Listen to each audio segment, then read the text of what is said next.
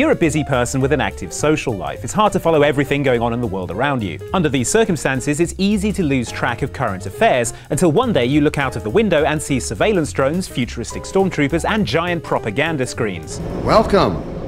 Welcome to City 17. If you start to suspect that the place you live in is an evil dystopia, don't worry, we're here to help. Oh, and beware of spoilers ahead for the following games.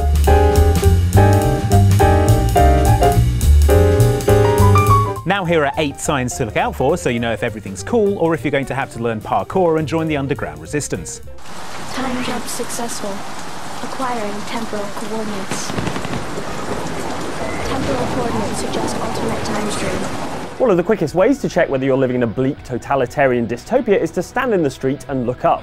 Are all the buildings imposing Gothic or Brutalist skyscrapers like those in the city of Alpha District in Timeshift? Are the billboards video screens broadcasting threatening messages telling you to conform? Has a senior government official commissioned a charming statue of himself to brighten up the capital's main square? Then congratulations, whether by forceful occupation or just good old-fashioned erosion of civil liberties, you're living in a dystopia. Give yourself a pat on the back. Unless that's an illegal expression of free thought in your dystopia. Architecture is a reflection of the society that builds it, but construction takes time, so you should probably have noticed during the years-long process of raising up that ominous central administration skyscraper. Particularly if that skyscraper is mounted on top of a giant robot spider. No fairly and democratically elected leader ever rules from on top of a giant robot spider, I'm just saying.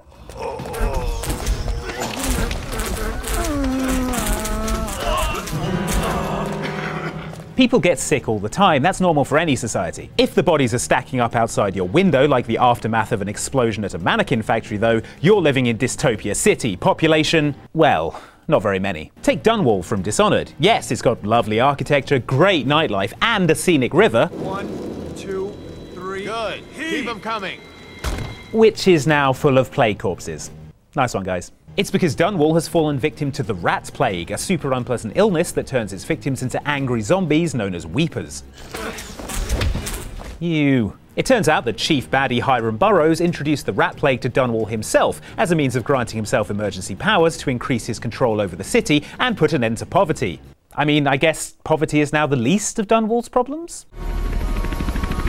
Once the city used to pulse with energy. Dirty and dangerous, but alive and wonderful. If a deadly gross plague is a sure sign that something's rotten in the state of Stinky Town, then a super clean city has got to mean you're living in Freedom Land, right?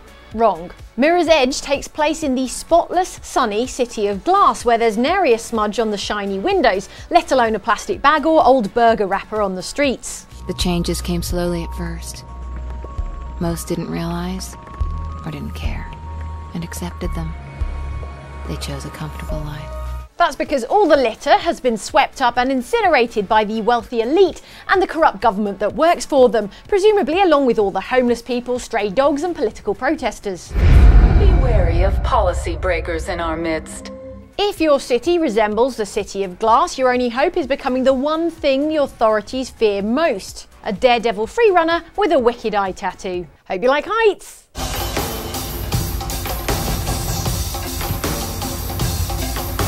Is everyone in your town required to get an identifying tag / chip / barcode or similar? Can you not go anywhere without being under the watchful eye of a surveillance camera? Another clue that your hometown might be a nightmarish sci-fi dystopia is constant intrusive surveillance. Look at the fictional Chicago in Watch Dogs. They have a system there known as CTOS, which apparently logs one piece of personal information about each of the city's inhabitants.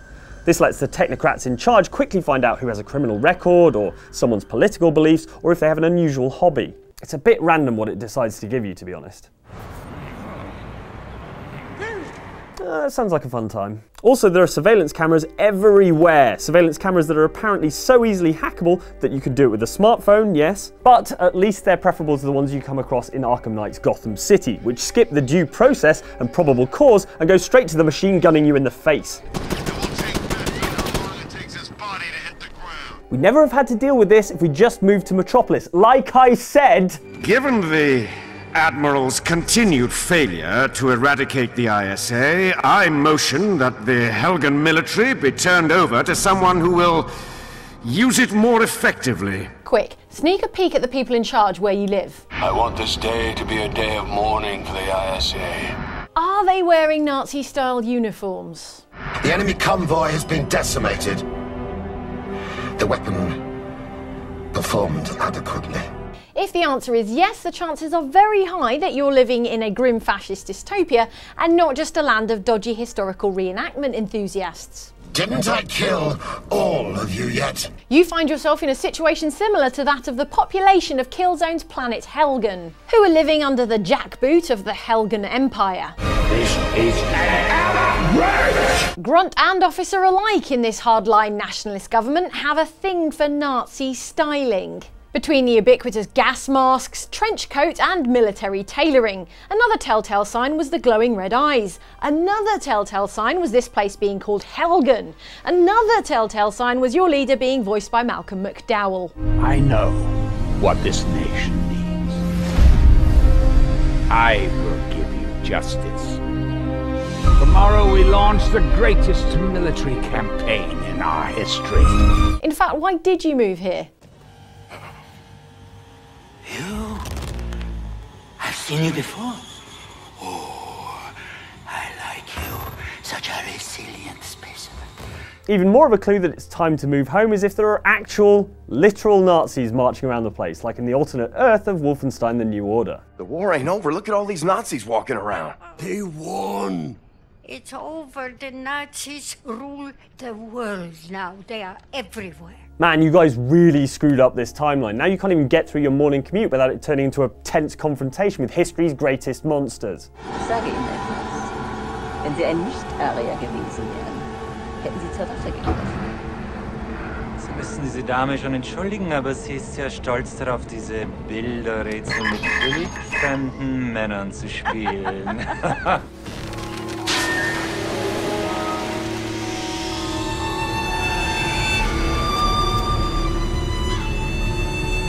At first glance, Bioshock Infinite's floating city of Columbia is a great place to live. Lots of fresh air, robot horses, plentiful barbershop quartets. I may not always love you. Smooth.